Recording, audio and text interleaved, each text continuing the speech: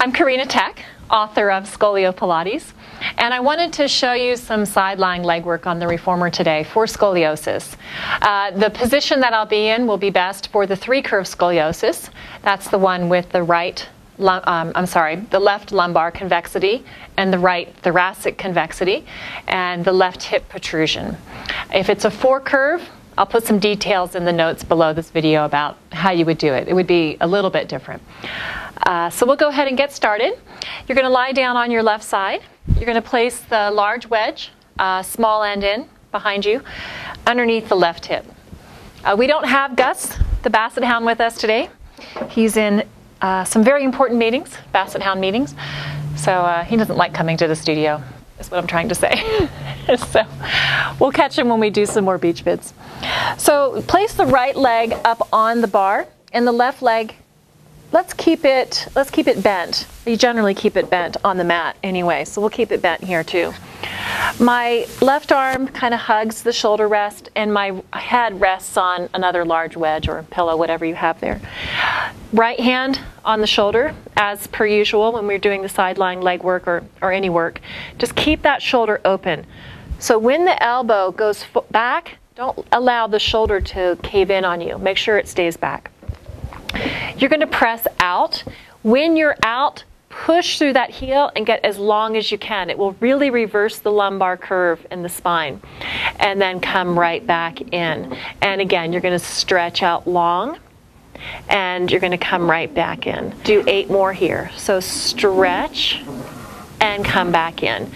So if the curve is a typical 3 curve and the left protrudes, then by lying on the left hip, you automatically are gliding the pelvis and the lower lumbar spine up into the right here. So that's what you want. It kind of does the work for you just by lying on your side. The left rib, on the other hand, is working with gravity and being dropped down. So the left rib is gliding down, which is what you want. It's perfect. Sideline work is one of the most perfect positions for 3-curve scoliosis. It just pretty much does all the work for you, as long as you're, aligned hip over hip, shoulder over shoulder, and the hands on the shoulder and the elbows back and your head's. Other than that, it's really simple.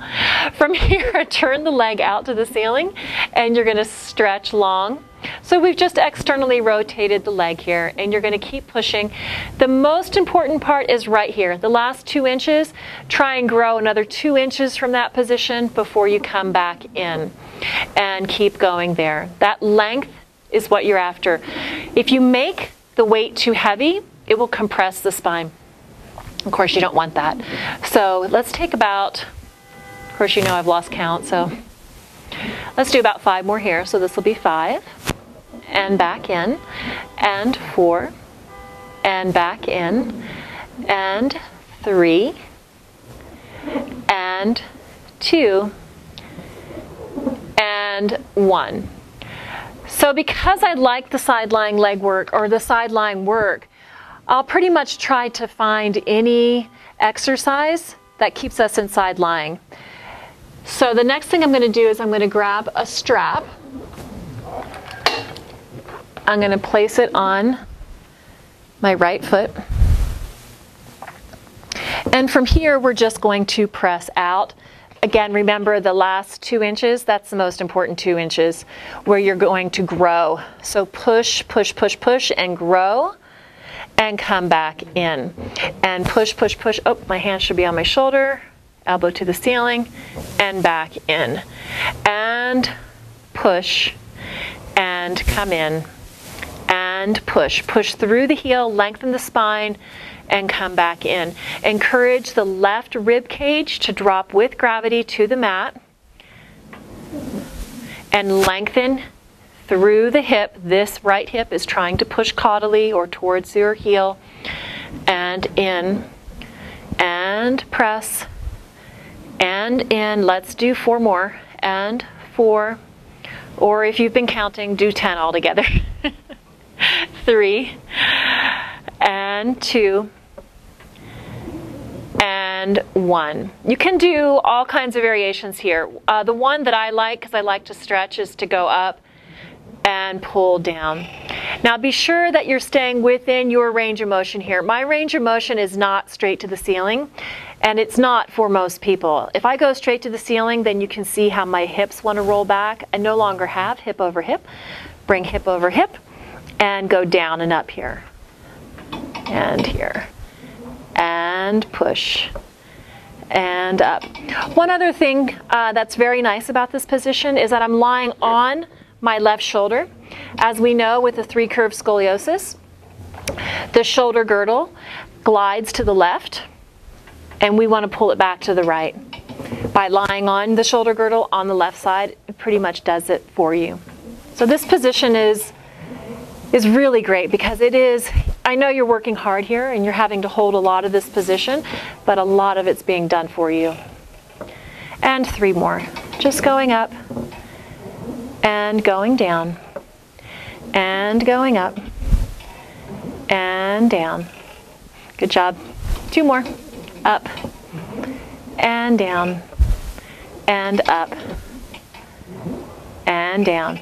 And then just bend the knee in, grab the strap, stretch your right leg out underneath the foot bar so you have a long leg, and now you can take the arm. You're going to go up and pull it down and up and pull it down. I'm going to put my hand underneath this pillow. It seems to be side bending me a little more than I want to the left. And here, keep reaching that heel long underneath you, so you're still trying to reverse or reduce the lumbar curve by the stretch in the heel.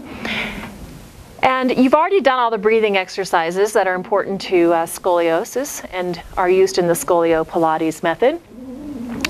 Make sure that you continue to breathe here. Deep breathing will help to hold the spine in this more neutral position, as does all the work you're doing with your arms and your legs. Everything's reinforcing neutral here by making the muscles work. Let's do 2 more.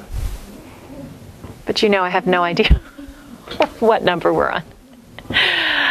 Okay, so again, I like the side lying position. If you can stay here longer and do more work, fantastic. Just find out whatever, find whatever variations work for you or for your client and go with that. You can do more variations on the bar. You can go heel toe rotated, whatever works. The more variations you can find in side lying, keep them there for 20 minutes. Keep yourself there for 20 minutes. Keep good form. It'll be a great position. Okay, that's it. Let me know if you have any questions. I did use the Scolio wedges for this. You can probably get away without them, but they are very helpful for helping guide that left hip up. And this, of course, you can use whatever pillow you want under your head. Let me know if you have any questions. We'll chat soon.